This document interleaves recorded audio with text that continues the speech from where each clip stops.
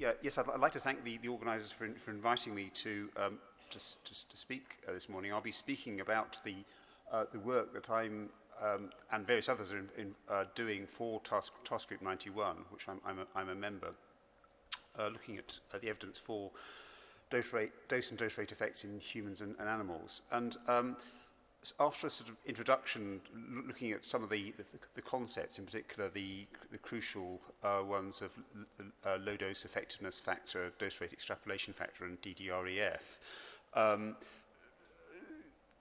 making a slight detour to examine whether we can actually do without these concepts to some extent by directly estimating dose at sort of risks at low doses and low dose rates, looking at the three types of study listed there.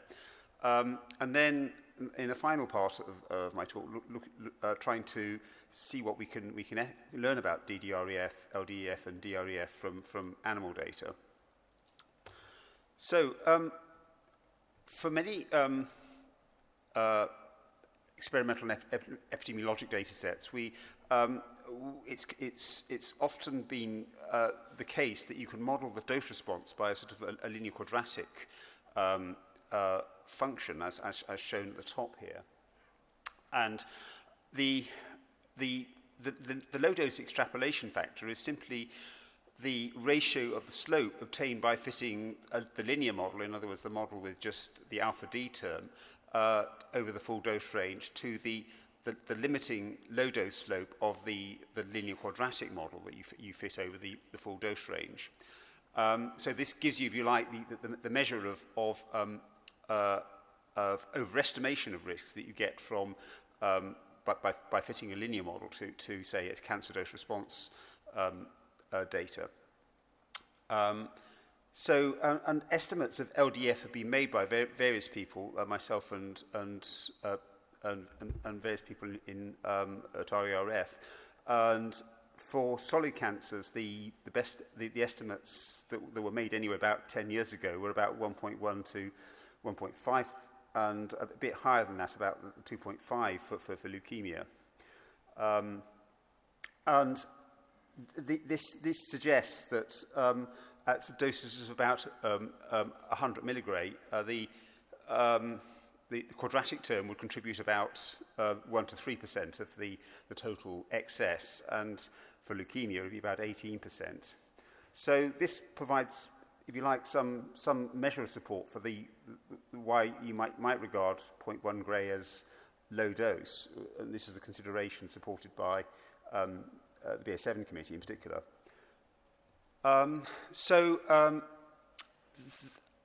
More recently, I've looked again at this question in the context of TG91, looking in particular at the two incidence and mortality data from the lifespan study. So fitting the sort of linear quadratic functions of dose with adjustment for various other things like age and exposure and sex.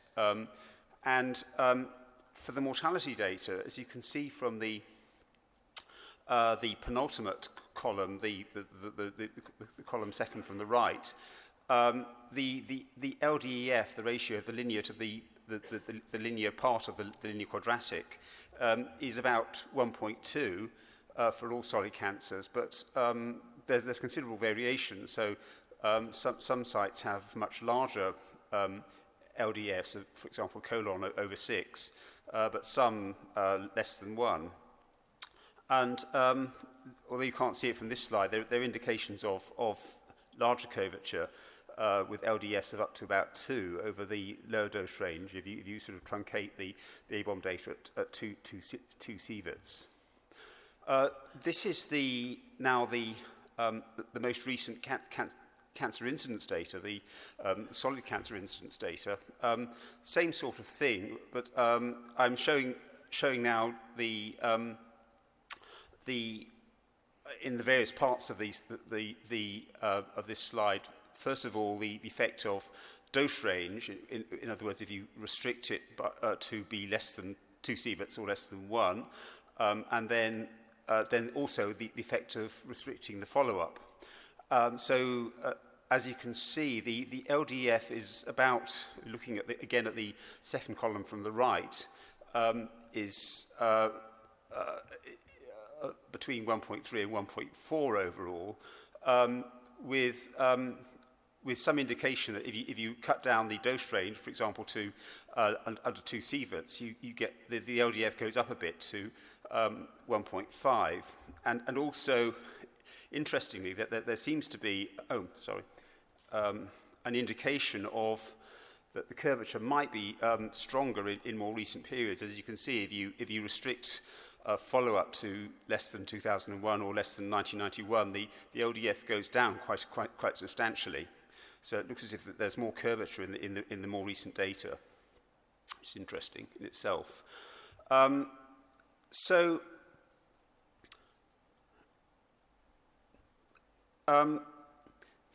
As well as the extrapolation of dose, there's the question of the extrapolation of dose rate. And this has long been known from radiobiological data. This can operate quite independently from the dose extrapolation. And so, analogous to LDEF, you can construct a thing called dose rate effectiveness factor, DREF, which just measures the ratio of risk at a given dose incurred at high dose rate to that at the same dose incurred at low dose rate. And you can combine this with LDEF to get DDREF, of course. And ICRP estimated, of course, DDREF of 2 based on some human and some quite old radiobiological data from Oak Ridge and various other places.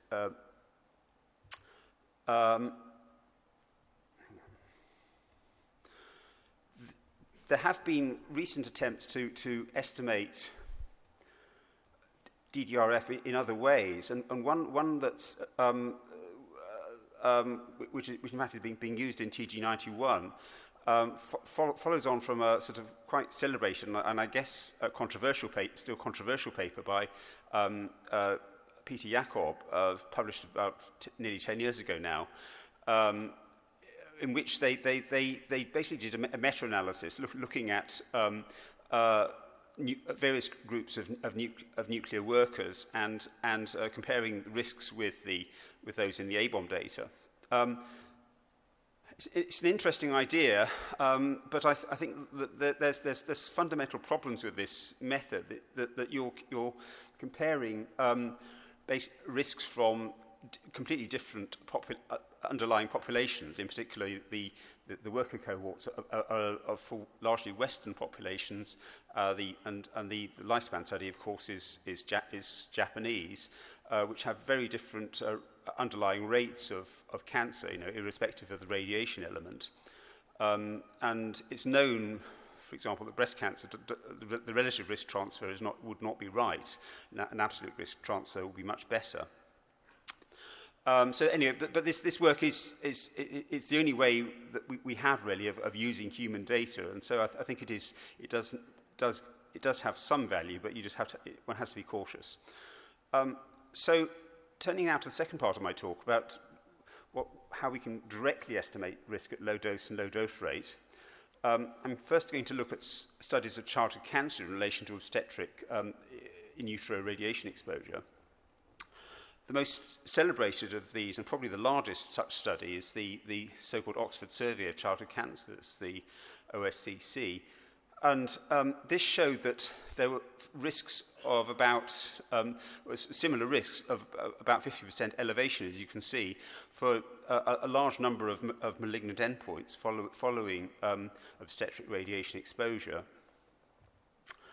But there have been a large number of other studies, as illustrated on this slide, case control studies looking at the effects of obstetric radiation exposure.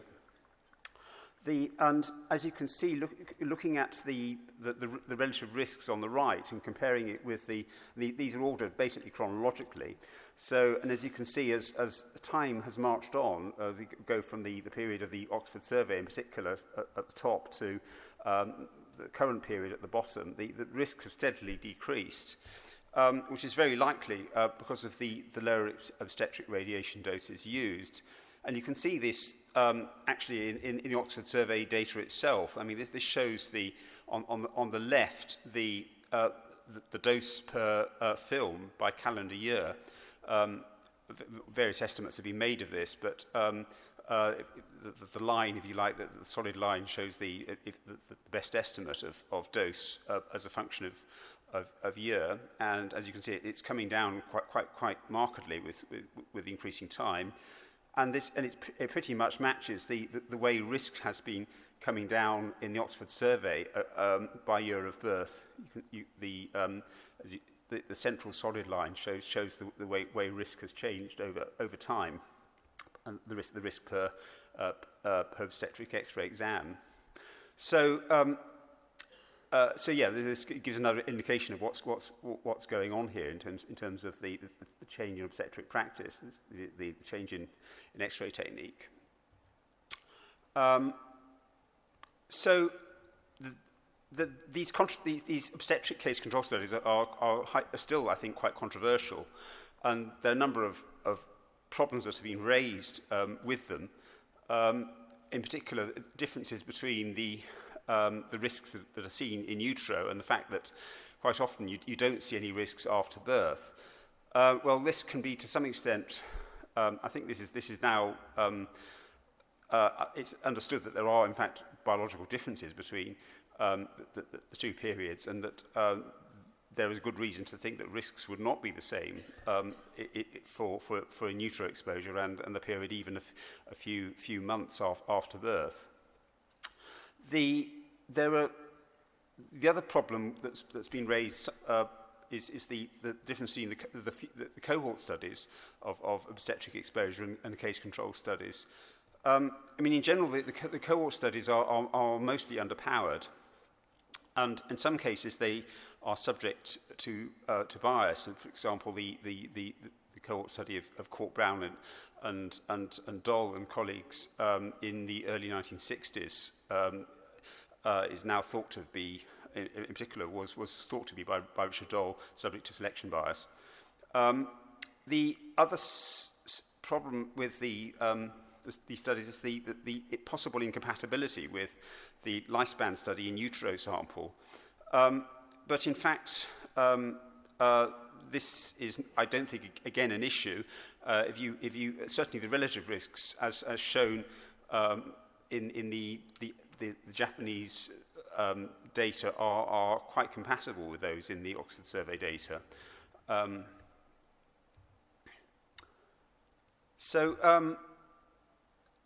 An interesting recent study looking at the effects of in utero exposure was published actually now nearly 10 years ago by Dale Preston, looking in fact at what's going on in the Japanese ABOM in utero and early childhood exposure sample.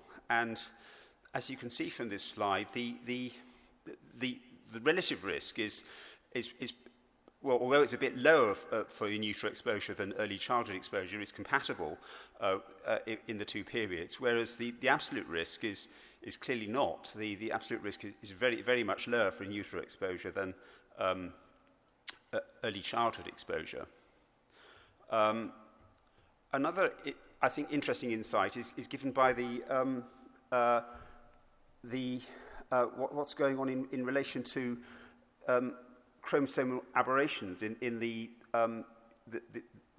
mothers that were exposed and in their children. Now, this slide superimposes the effects of both. The squares that you see are the chromosome aberrations in the mothers as a function of dose, and you can see that they progressively increase in the way you'd expect. What's going on in the children is much more interesting. You see that there's a suggestion of an increased risk at about going up to about 100 milligray, after which the chromosome aberration rate comes down. You can see this cluster of dots at sort of the left end. Oh, sorry, we lost that. Anyway, you can see this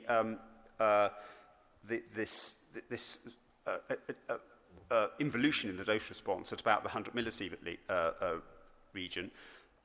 which suggests that there may be some sort of low-dose hypersensitivity amongst the in utero exposed, but not their mothers, which would explain why we haven't seen in utero leukemias in this population.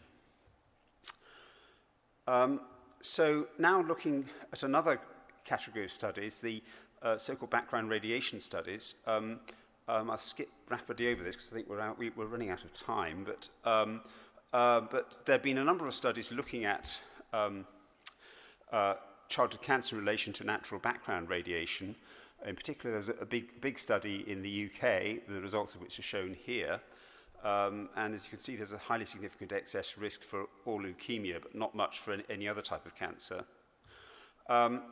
This slide shows the UK study at the top and the risks for the various types of cancers there across the top, and also the results of various other studies of background radiation. The two studies which have found significant effects are the UK study and the Swiss study, which is very much smaller.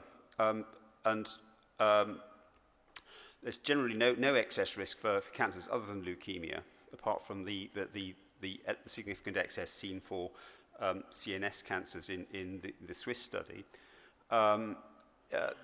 The interesting study here is because it's the same size as the UK, and in terms of the number of cases and same sort of dose distribution probably, and as you can see, the risk is basically zero in that study with quite narrow confidence intervals, which we're still trying to work out what's going on in that study, why the confidence intervals should be so much narrower than in the UK study. The other category of low dose, if not low dose rate study, of course, is the studies of computerized tomography. This slide just shows the risks from the UK study for leukemia and brain cancer, and puts them against the risks that have been seen. So that's shown in the top row of this table, and that's shown in contrast with the next row down is the risks in the lifespan study, the comparable age and exposure group. And as you can see, the risks are pretty much the same, and they're also similar to those in the background radiation study, the UK NRCT study.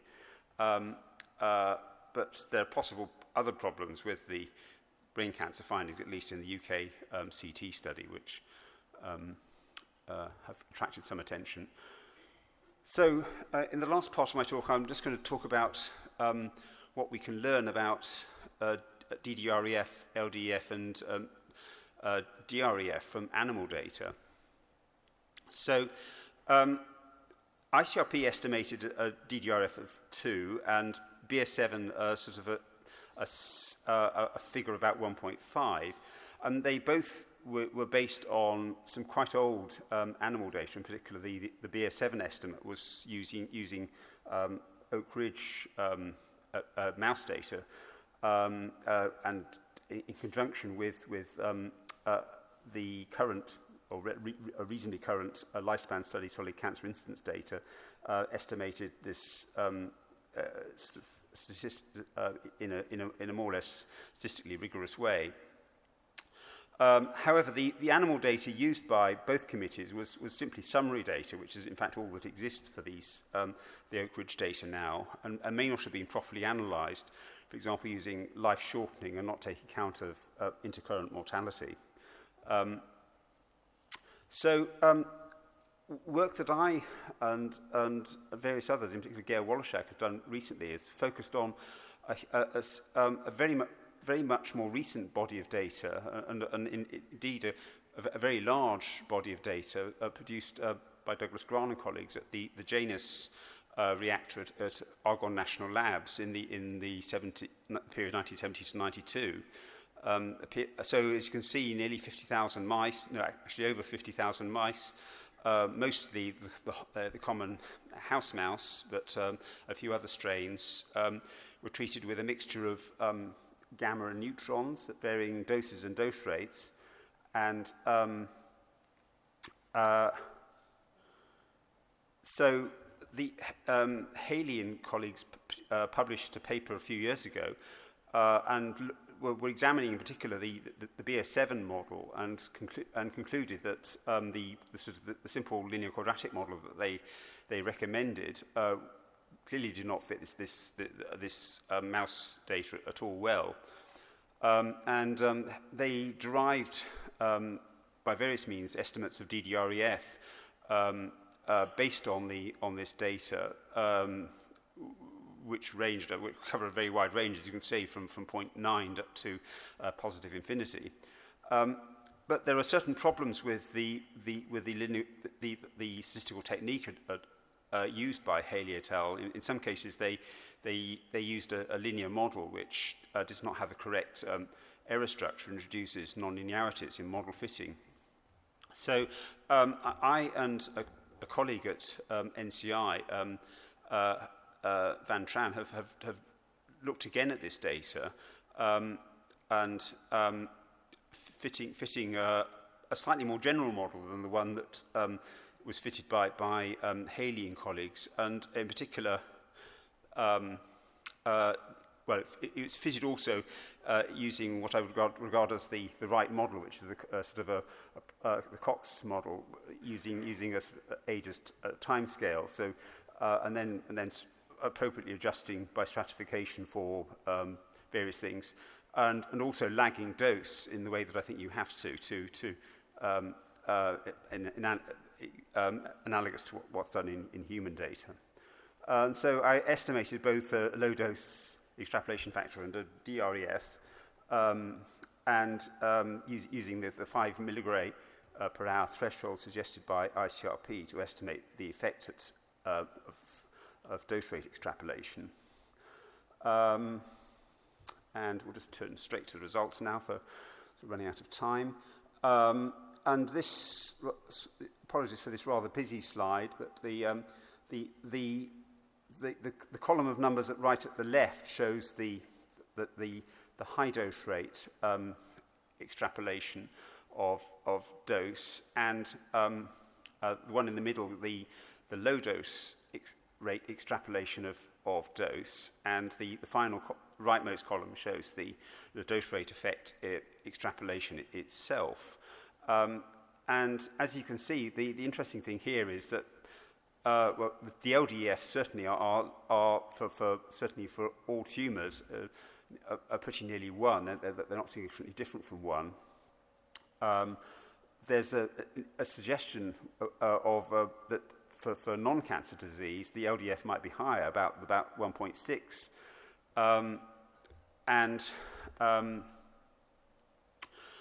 But the other thing to notice is that there are quite a few malignant endpoints where the LDEF is actually less than 1, and in some cases significantly so. For DREF, the story is a bit different. That there you can see that there is, for most endpoints, the DREF, certainly all malignant endpoints, it's between 1.2 and 2.3. But most of these are not significantly different from 1, but nevertheless there are indications there that DREF might be between 1 and 2. The most controversial findings, I think, are in relation to the effect of neutron exposure, which exactly the same format here as on the previous slide. So we have the LDF at high dose rate, then low dose rate, and then in the final column, the dose rate extrapolation factor. And as you can see, the LDF is generally now less than 1. So, for example, for all tumour, as you can see, it's about 0.49, implying, in other words, that one is underestimating the neutron dose effect at low dose by a linear extrapolation, and most of the DREFs are also very low, like between 0 and 0.2, and many significantly less than 1. Both of these, I think, are really quite challenging findings. So to conclude, we've seen that we've introduced these measures of LDF, the low dose extrapolation factor, and the DREF, the dose rate extrapolation factor, and we've seen that DDREF essentially combines these two into one. There's some evidence of low dose and low dose rate risk in obstetric and background radiation studies. And as we can see, the current JANUS data suggests that LDF is probably less than 1 for many malignant endpoints, but the DREF could be greater than 1 and up to about 2.5. But for neutrons, it looks like both are less than 1. And these are both quite challenging findings that I think need replication. Replication is possible now. And that's it. Thank you very much.